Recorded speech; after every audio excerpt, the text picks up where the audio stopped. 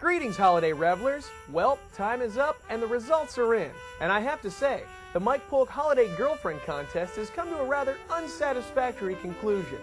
Of the few people who actually did enter my contest, the majority of them were either physically repulsive, mentally unstable, or directly related to me in some way.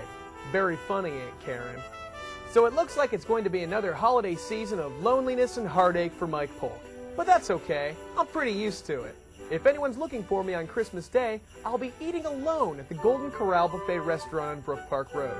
If for whatever reason I'm not there, that means I'm peering into the windows of happy couples who are experiencing the holiday season together and vicariously trying to feel some of their warmth and affection.